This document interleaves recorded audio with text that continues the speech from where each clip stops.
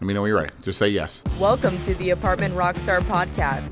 Join the Apartment Rockstar Robert Martinez, a real estate industry icon and two-time National Independent Renter Owner of the Year, as he interviews the best in multifamily apartment investing and management. Follow his journey to 10,000 units and beyond. Hey guys, welcome back to the Solutions by Southwest Utility podcast. I am super excited to continue this Tell Me Your Story series. In 2018, one of the very first guests I had on this series was none other than Robert Martinez, the CEO of Rockstar Capital. In 2018, we were honored to hear his story and what life looked like back then for he and his team over at Rockstar Capital. And today, July 2020, in the middle of a global pandemic, I am super grateful and excited for the opportunity to follow up with Robert and his team here today and talk a little bit more about, has the story shifted? Where is Rockstar Capital currently at? And what are their goals and how they're going to contribute impacting the multifamily industry as we know it. So I've got two rock stars here today with me, Robert and Ian. And without further ado, we'll kick things off by asking, who are you guys and why are you doing what you do? Robert, let's start with you. Well, Caroline, first, thanks for having us on the show. It's really exciting to come back and connect with you again. You're right. It was 2 years ago when we had that first show. My name is Robert Martinez. I'm owner, founder, and CEO of Rockstar Capital Management. Since 2011, Rockstar Capital has earned 17 City, State, National Apartment Association awards. I'm a two-time local winner and a two-time National Independent Owner of the Year. Our company, we come to play. We're known for our reputation is we're very aggressive. We like to self-promote because we have a good story to talk about. Absolutely. And the Rockstar name and the Rockstar story is one that you do see. You guys do an excellent job at telling your story and it being broadcasted. I mean, because it's a story worth telling. Robert, how did you get into the industry and what led you to doing it? Yeah, so I was from corporate America, like a lot of other people. I went to school, got good grades, graduated from Texas A&M, have an engineering degree, went into corporate world and realized as a salesman, selling large and heavy pieces of equipment to guys with PhDs. And I started to realize that in corporate America, your boss wants you to make here, but you want to make here. And they like to change the rules from time to time to keep you within a certain number. And that didn't work for me. I want to be able to kill what I'm going to eat tonight. And if I plant a seed today, I want to harvest it in a couple of years. And when they take that role away from you, then you start to lose control of your life. And, time's fleeting. We only have a certain amount of time on this world. And you have goals, you have ambitions, and dreams. You got to have that time to get there. You got to be able to get compensated along the way. And so I didn't like what was going on. I started looking for a way to supplement my income. I found a real estate club. I thought I'd buy a few rent houses and maybe make $300-400 a month to offset the income that I was losing from my employer. And instead I discovered apartment investing. And I realized that I had a natural skill set that I thought worked well in this industry, and I've never looked back since. That's awesome. Thank you for sharing that, Robert. We're also joined here by Mr. Ian, the newest addition to the Rockstar Capital team. Ian, do you want to introduce yourself and talk a little bit about who you are and your journey and what led you here to Rockstar? Well, my name is Ian Douglas. Like I said, I'm the Director of Operations here. Just joined the Rockstar team and was kind of attracted to it because I've been, I've worked for some large REITs and some large independent owners, and really was attracted to the Rockstar brand because of their reputation and really kind of being out there and being on the leading edge, really kind of in front of the cutting edge, and trying things that are new and a little bit different and willing to take some risks that, quite honestly, some of the more established companies aren't willing to take. And when I talked to some friends about joining the team here, they were all like, "Wow, that's going to be a match made in heaven," because you're always wanting to push the envelope and try new things. And Rockstar, that's who they are. That's ingrained in their DNA. So I've worked through the recruiting world and into HR, and then ended up partnering a little bit too close and ended up getting into operations with a large national REIT. Ran the Mid-Atlantic for them, and then went to work for the largest independent owner of apartments on the East Coast, and then ended up coming back to Texas, working for a large company here in Houston. And then decided to come over here and join this team. And I'm super excited about it. I think we have all the foundations to really jump off and make some waves. And I think some people around the industry are going, wow, this is going to be fun to watch. That's what Andrew and I say about once a week when we talk about the team at Rockstar. Like, what are they going to do next? Where are they going? What's the new thing today? And it is so fun to watch and to be a part of. Let's talk about Rockstar specifically. Rockstar Capital, that is. What was Rockstar born out of? And where is it going? What's the 5-year, 10-year plan for your team? Yeah, well, Rockstar was born out of, just like, again, my origin story of just the unfairness in corporate America. And I thought that I was going to buy some rent houses. I instead discovered apartment investing, and I was going to buy one deal a year. And we did that for the first few years of our operation. I mean, after only 4 years of 3 or 4 years of operation, we had less than 500 units. You know, when you look at, we're at almost 4,000 today, and we're 9 years in, you know, something changed there. And it was just the belief that, you know what, I think we have a really good concept. I think we've got a good business model. And I think what we need is some leadership. So along the way, we started to increase the frequency of our purchases. But at the same time, we started having our track record get blown up and shown more and more. And so as a CEO today, I wear a lot of hats. But number one, I am the number one storyteller. It's my job to promote this business. It's my job to promote the success stories in the company and our story. And I think what we're doing is disrupting the industry. I don't think there's another group, certainly not locally, and I don't know about the national level because I don't live nationally, but that has one person or somebody there that's associated with the brand of apartment management, apartment investing. And we're trying to do that. We've got a tremendous story. We have tremendous returns for our investors. And I think what you're seeing is us continuing to stand above the noise, us continuing to do things against the grain and do things the Rockstar way. We're following our own playbook, not somebody else's playbook.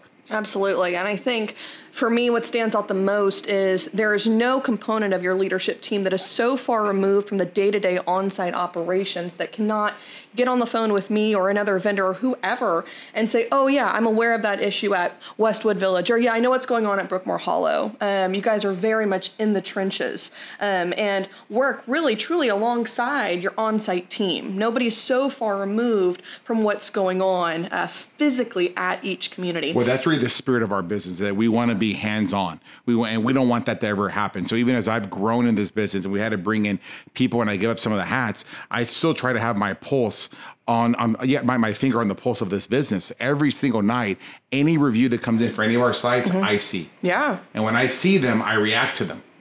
And I try to correct it, and I try to meet out to the people that are responsible for those sites, from the PM to the district manager to the regional manager. Ian sees it as the head of operations, and we try to correct those issues right away.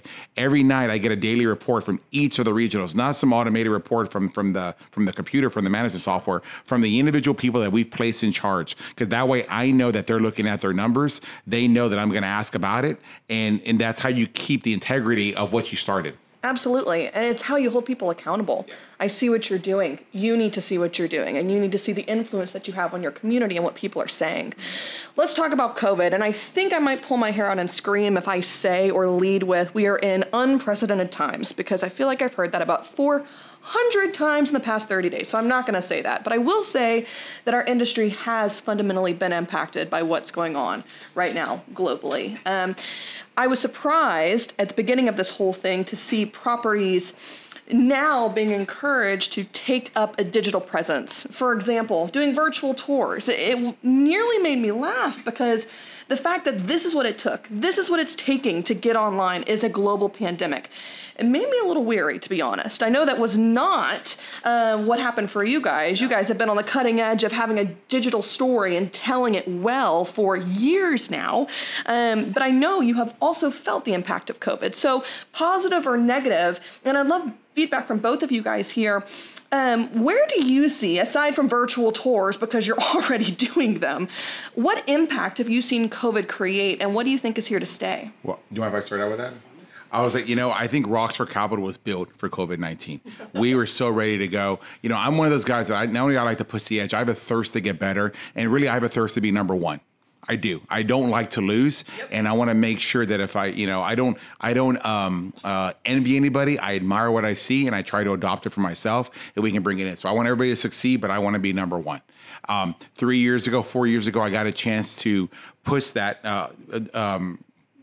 that thirst a little bit, and I got a chance to visit with both Grant Cardone and Gary Vaynerchuk. But the Gary Vaynerchuk one was the one that really left an impact for me, because he asked me a question, and the question was, find a way to put yourself, how do you find a way to put yourself out of business? And I'm like, what did that mean?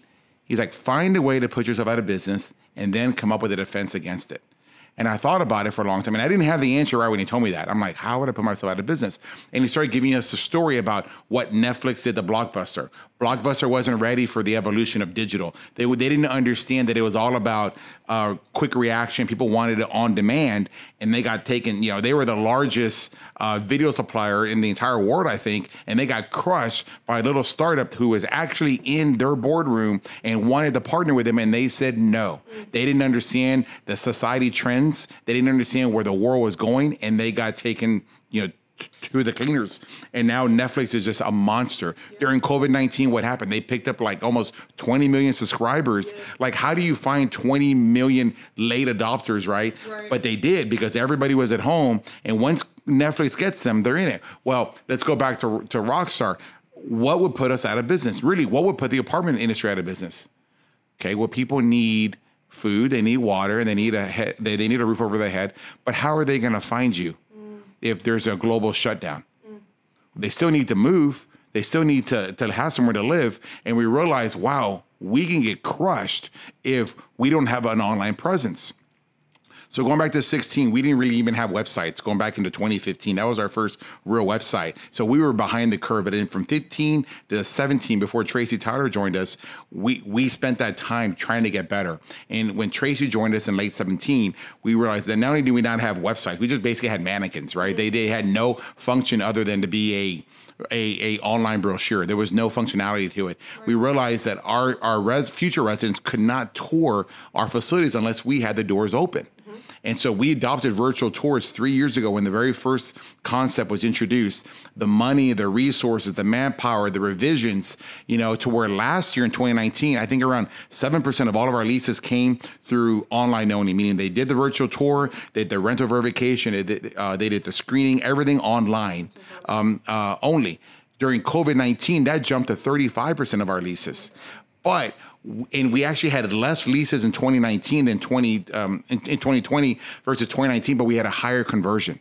So during COVID-19, our market share actually went up. Market share went up because we were renewing. Everybody got more renewals than ever before, but we didn't stop leasing. So as we closed the back door, the front door was still open there and people were coming in. Everybody else had to close their door and stay home. We didn't. Our front door was open because we had a digital presence. And that was a blessing for us, but I think it proved the concept that we do things a little bit different at Rockstar. We're thinking ahead 2-3 years ahead. We just got to have a meeting right now and like, Ian, what do you need to be more successful? Because I'm all about quality of life. What do you need to make your job easier? What do we need to make operations hum easier so you don't have to think about it? Just 1 minute less every day is going to give you a quality of life to where you're going to free your mind up to think about other things, right? And so as my job has evolved, I've evolved from being that hands-on operator now to like being the guy that like, what do I need for my operations to be better? Yeah. And it's been fantastic. Ian, what are your thoughts on COVID-19? I think COVID is actually done what we've been trying to do for the last 10 years at the different associations at NAA and NMHC. We've been having innovation roundtables and innovation meetings at every session. In some cases, the entire conference was all about innovation. And we talked about needing virtual tours and talked about needing to meet residents where they want to be met. And quite honestly, the industry, the apartment industry is very slow to adopt new things. It's almost like pulling teeth, not even pulling hair, but pulling teeth to get the apartment industry to make a change. And what COVID did is it took a lot of the middle and late adopters and forced them to get on board. So how's that going to affect the apartment industry? I think is the last part of the question. The virtual touring and being able to do everything online with little to no touch with the leasing consultant is here. And it is full bore, and people have now been forced to try it, both from the management side and from the resident side. And the residents are going, I really like this.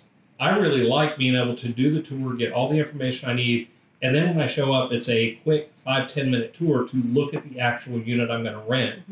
And then I execute my lease right then and there. I think that's where the change is. Anything that saves time makes money. And that's what Netflix did to Blockbuster. It saved time. You didn't have to get in your car. You didn't have to try to make it there before midnight. You got stuck with the rewind fees. You got stuck with all these kind of things, right? That if you grew up in that generation, you know what I'm talking about. Netflix, first it started with the mail, and then it turns into the digital presence. And now it is like, how did we ever do it before? Right. And that's what you were saying with the apartment world, is that they didn't catch up, and we got a chance to innovate ahead of time. Even some of our properties even have smart locks to where they don't even have to go to the office. They can go straight to the model unit. They can take the virtual tour there. I'm sorry, the online tour where they're actually the physical tour, and then go straight to the units. That's absolutely incredible. I think it all goes back to barrier to entry, right? Whenever you can minimize the barrier to entry. In terms of operations, right, within your organization, how do I eliminate things that waste time or serving as just busy fillers but are really not productive at all? But also with our residents, how do we eliminate the barriers? How do I eliminate any potential objection or obstacle that you could be dealing with that would prevent you from wanting to move forward with the decision here?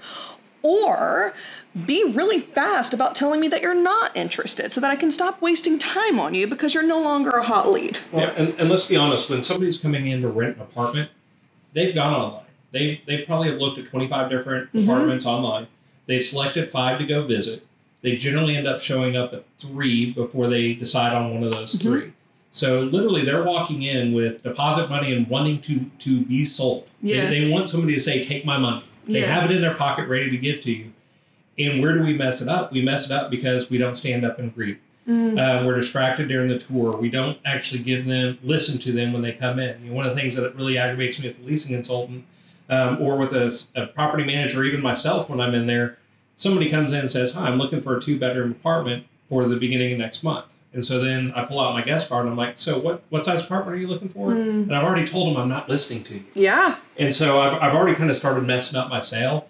And so this really frees up our leasing consultants to be consultants, right? I'm going to consult you in the leasing process. I'm going to help you through it and provide you better customer service because I'm not worried about the sales process. I'm worried about consulting and helping you make the best decision. Yes. And that's going to become the value that our leasing consultants are going to have, is very high touch point consulting over the phone via online means to be able to answer any and all questions instead of getting up, filling out the guest card, doing all the tours. That's all taken care of online for them. Right. And so now I can just really be a consultant and help them find the perfect home. Absolutely. My mentor said, and he repeats it frequently, listening is so close to love that most people can't tell the difference. And when you show somebody that you're not listening by walk in, I'm looking for a 2-bedroom. Okay, great. Can we, let's fill out this guest card. So what size unit are you looking for? Well, now I'm ticked off and now I'm not interested. I think a huge part of what contributes to a very positive leasing experience or an application experience is having the right people on the right seats on the bus. I know team and culture is huge.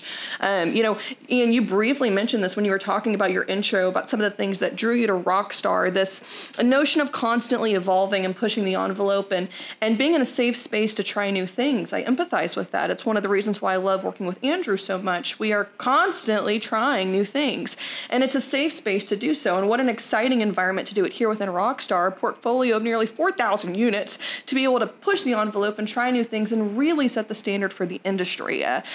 People are watching Rockstar. People are watching you, and they're seeing what you guys are trying. And will it work? And if it doesn't, how does Rockstar respond and react?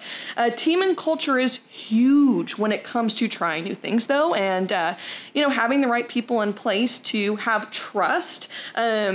To give them the opportunity to try these new things. So let's talk about team and culture a little bit. How do you guys make sure that you have the right people on site, that you have the right people on your leadership team, that you have the right people spearheading new projects and initiatives? How do you make sure?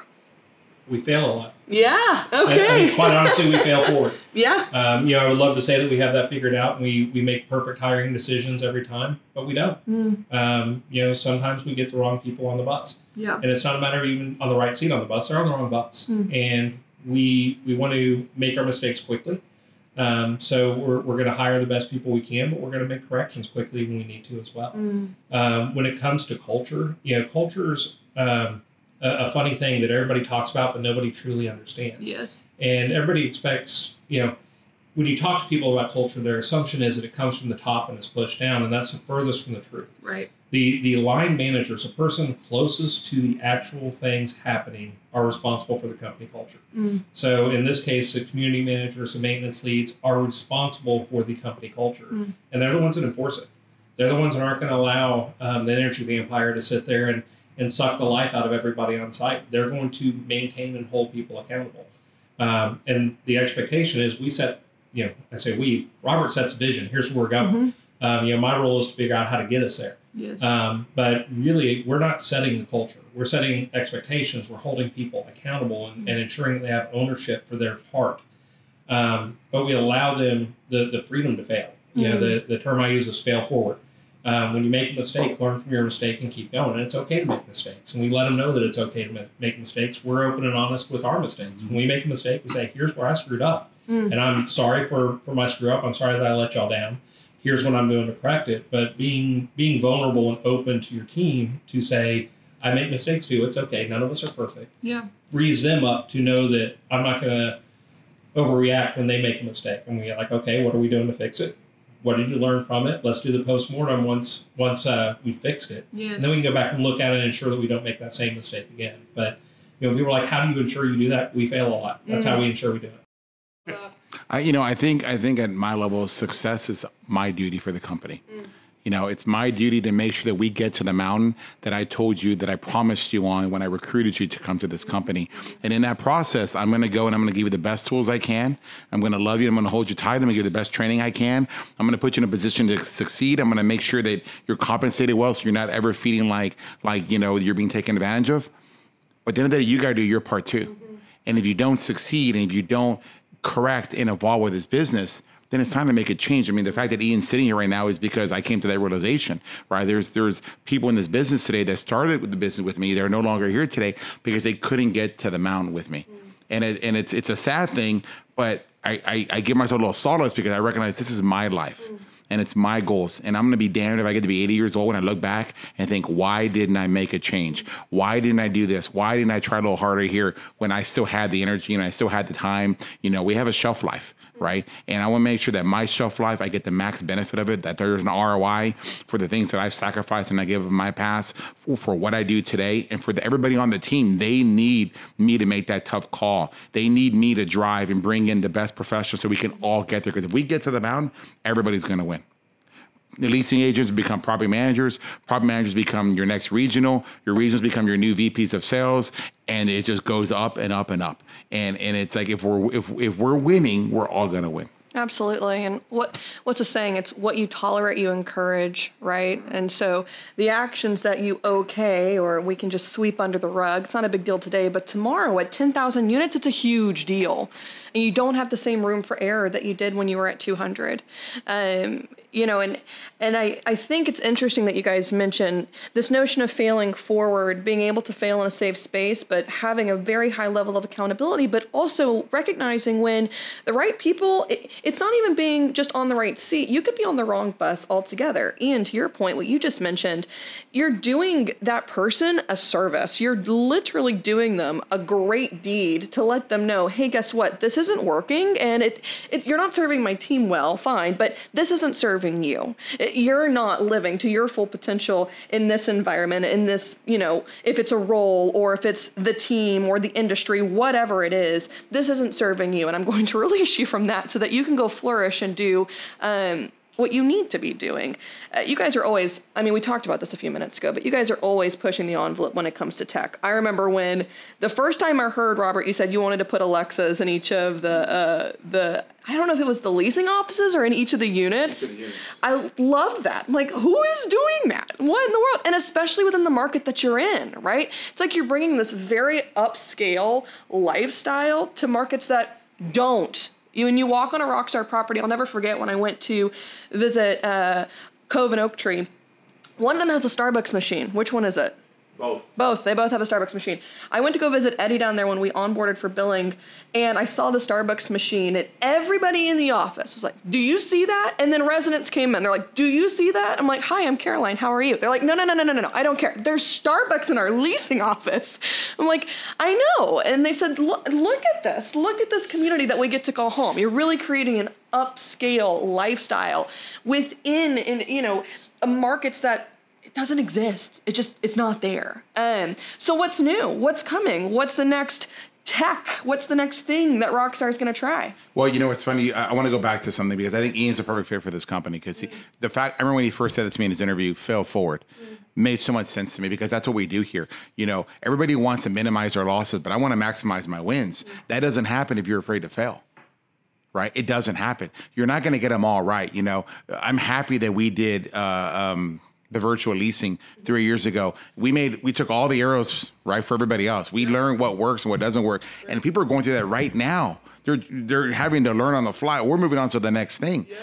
So I get really excited with that, right? And so you have to be willing to fail because if you take the fear out of it, you have nothing left but wins.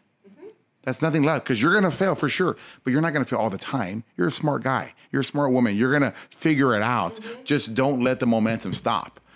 So let's talk about the Alexas. I wanted to do that. We started to do that and it just didn't get any traction. And didn't get any traction because it was dependent on internet. And it was dependent on consistent internet. Okay. And our first studio, we have it at one of our properties, right? And I had the first corporate team there. And I didn't realize how bad the internet coverages are in some of our 1980s boxes, much less our 1960s and 70s. You got to have consistent coverage. What we try to focus on at Rockstar, basic services, is the water coming out of the faucet and is it hot? Is my apartment 72 degrees or is it 86 like it is outside? If you take care of those, you're going to eliminate your move-outs. But the next basic service that I think we really need to focus on is Wi-Fi connectivity. Last night at my home, we lost Wi-Fi. Oh, no. Right? And I don't have cable. I depend on Wi-Fi. My kids depend on it for their games. I depend on it to watch TV, whether it's Netflix, Prime, whatever I want to do, to iTunes. And we didn't have it. And it sucked. Yeah. It was horrible for that 4 hours or so. And I don't even know if it's working right now. I knew that it worked in my bedroom, but for some reason it didn't work in the media room. And so I'm worried about that when I get home. In fact, it just came to me right now that, crap, I don't have Wi-Fi at home. But our residents go through this too. So that was a problem with the Alexa. We couldn't guarantee that. I think if you can guarantee that, then they will work. Because how easy is it be? The idea with the Alexa was, hey, Alexa, pay my rent. Right. And we had models. We had this set up in certain apartments where the internet was great, but you have to first rely on the resident to have internet or it doesn't work. Right. Or two, you have to rely on good service, good speed. And I had no idea how bad it was at one of our sites where everybody's just like, yeah, it takes like hours to download something. And now we're here at our temporary office and it's like minutes. How come nobody told me, right? That it was that bad? But if it's that bad for us, our residents are going through that. So tech is great, but you got to have the right system and atmosphere with it. So we're working on that right now. We're trying to figure out how we can bring internet everywhere. You'd be shocked at how much copper runs in to run the internet. Yeah. And copper is actually, they're no longer supporting copper. It's amazing. The communication companies are no longer required to support copper. Yeah.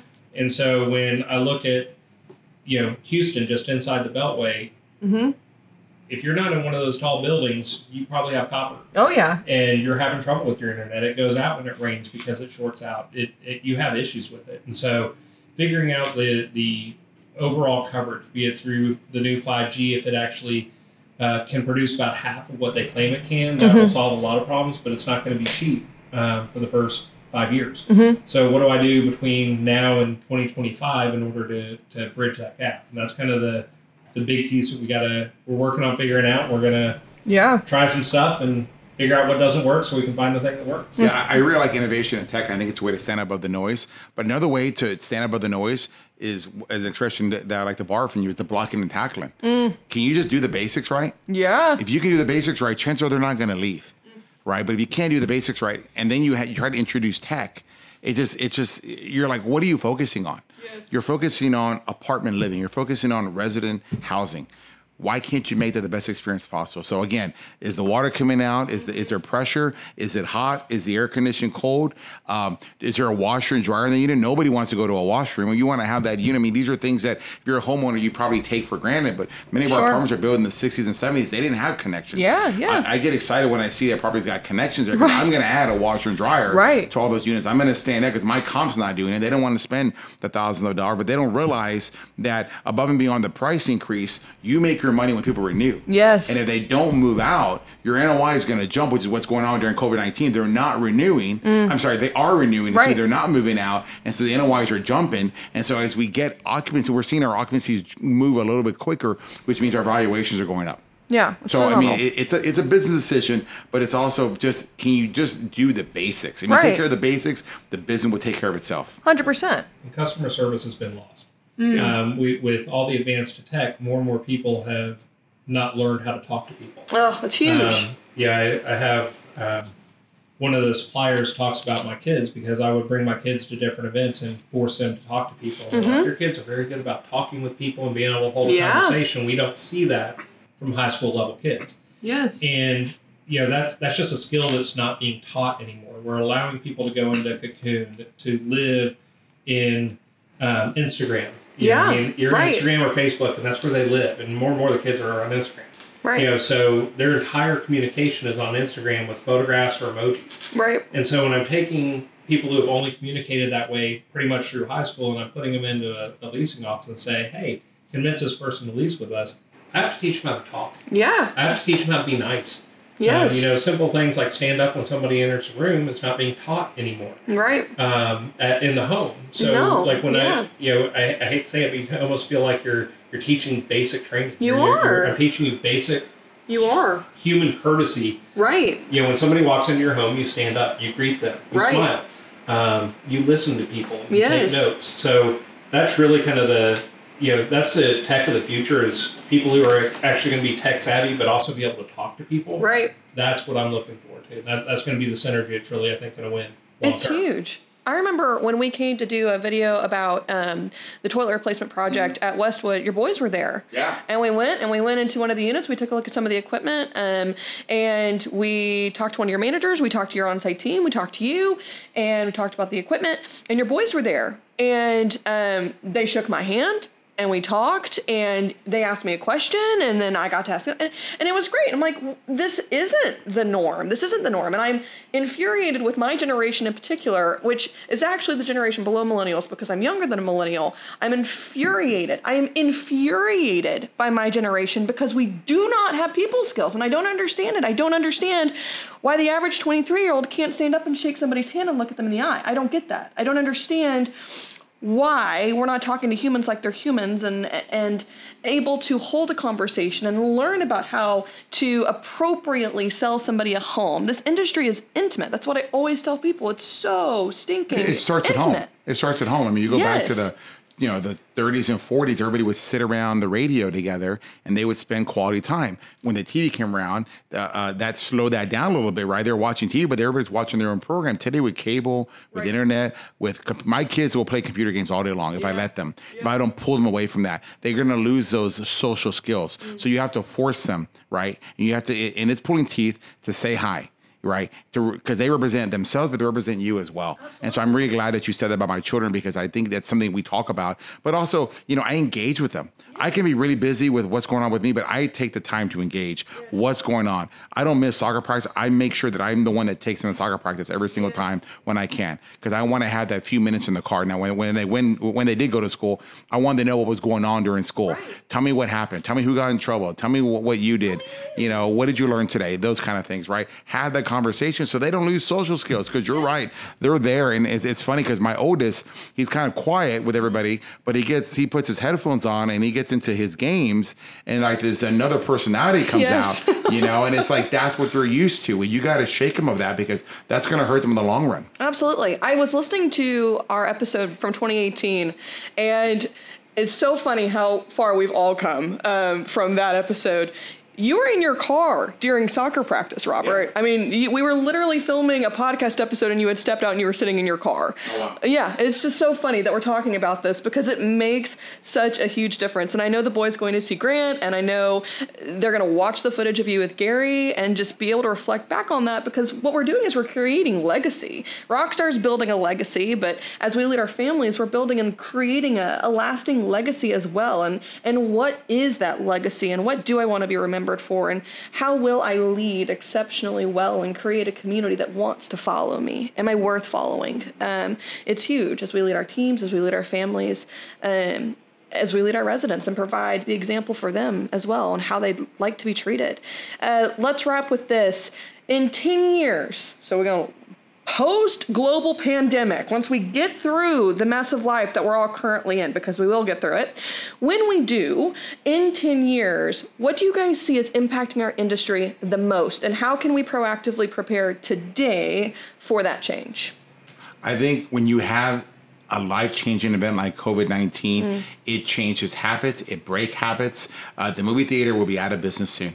Everybody's discovered, the late adopters discovered Amazon, they discovered Netflix, and they realized, I don't want to go to the movie theater and spend $80 for my family's tickets, and then spend another $50, $60 on concessions when I can pay anywhere from $10 to $20 and rent it at home. I think when, remember the very beginning when all the services had the latest movie come out, and you could pay $20 and you didn't have to go to the movie theater, that changed habits. I think we're going to be going to less sporting events. I think people are going to realize they're going to start paying attention to the dollars. They're going up and up and up. And I think they're gonna think, is it really worth my time to go to these things? Well, what is worth my time? And I think it's going to change that. So with the apartment world, I think in 10 years, leasing offices will be near non-existent. Really? I really do. I think you're seeing it at the McDonald's, you're seeing it at the banks, where they basically, you walk in and they're just little machines there. Right? It's occurring right now. I think you might have somebody there, but I think especially in the Class A's, I think it's just going to be self-serve. Because they don't need it. If you have the right videos, and this is going to happen now that everybody's they call the videos, the technology, the adaptability is going to catch up, and the product's going to get better. Right? And you're going to be able to lease from your house, which you can now, but it's going to be better. It's going to be very high quality. And I don't think you need somebody there. I think all of the all the maintenance requests go through your phone. You can pay your rent through your phone. There's no reason to go to the office whatsoever. Interesting. You don't. Maintenance guys will have a job forever because stuff breaks. Yes. Stuff Amen to breaks. that. And finding good ones. Stuff breaks, especially on the older assets. Stuff breaks. So I think they have a little bit more job security in the long run. But I think the offices will be closed. You will see offices closed in 10 years. Not wide scale, but you'll see the Class A's and maybe the high B pluses. You'll see them. That my comment was going to be AI.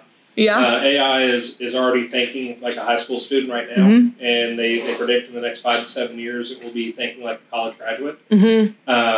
So when I start having AI, and you already see this on a lot of the times when you go to a website and says, "Hey, do you want to chat?" Right. And you click yes. You're not chatting with a person. You're chatting with an artificial intelligence. Right. That's taking your question, analyzing it, coming up with the correct answer, and giving you the answer. And I think when that really comes fully developed and can start answering questions that are asked by potential residents, that's when you're going to see the huge shift in how we operate today as far as sales go. Closing of the office, that'll be a little more difficult just because of the amount of needy people that we have. But I truly believe once the AI gets to the point where they can answer those questions and solve those issues for them, you're going to see it go away. I think rental apartments are going to be much more like single family apartments. I assume you live in a single family house, right? We're buying our first. Okay, you're not going to have a property manager. No. And you're not going to have a maintenance man. I'm going to have to fix my AC. But yet, you know what? If you're a homeowner, you still make do. Right.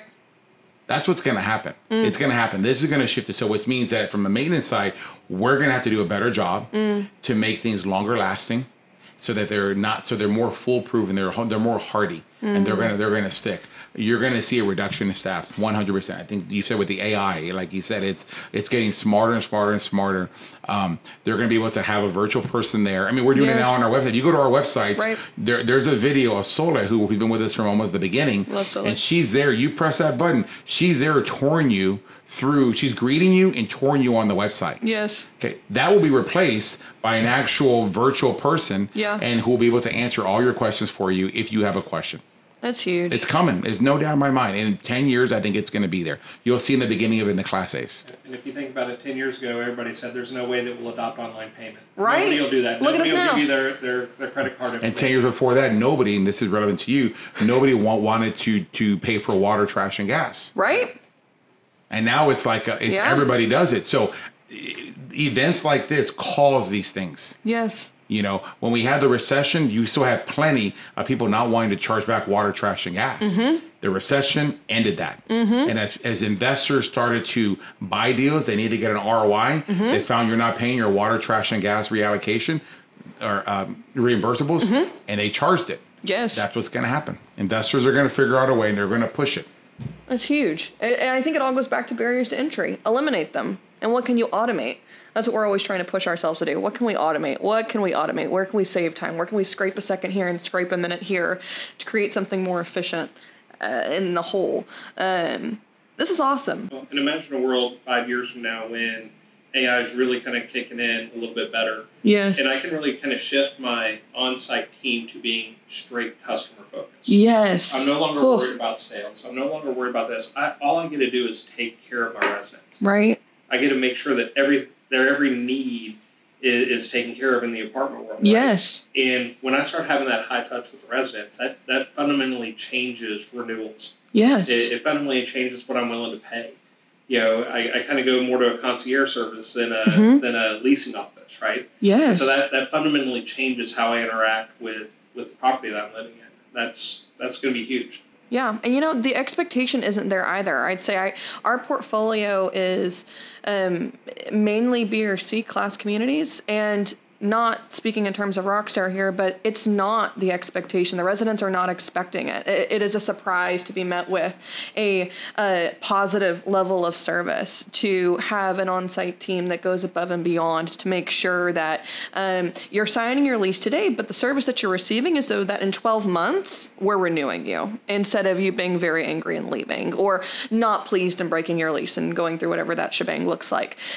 It's not expected, and it's a pleasant surprise whenever this notion of an elevated lifestyle, nearly upscale living, a product that this potential, demographic could not afford elsewhere is able to be met within these communities. It really pumps new life into these markets. It really does. When we talk about Humble, when we talk about Alvin, when we talk about Kingwood or Kingsville, wherever, really what we're doing is we're pumping life into these areas, and it's huge. It's absolutely huge. This has been fantastic. I want to say thank you guys so much. Robert, it's always a pleasure to talk to you. Ian, it's been great chatting with you. For everybody who's listening, thank you for tuning in and for continuing to be a part of this series and listening as we continue to grow. Super excited to bring you guys some more content. So please stay tuned for that. Thank you again, Robert and Ian and the whole Rockstar team. Andrew and I are beyond grateful for the opportunity to work with this team, and they are ones to watch. So if you're not in the know, you should be in the know by now, and put Rockstar on your Instagram feed, on your Facebook feed. Follow Robert, the Apartment Rockstar, because not only are they shifting the industry as we know it, but the content that they're creating and providing for investors within the industry is also huge.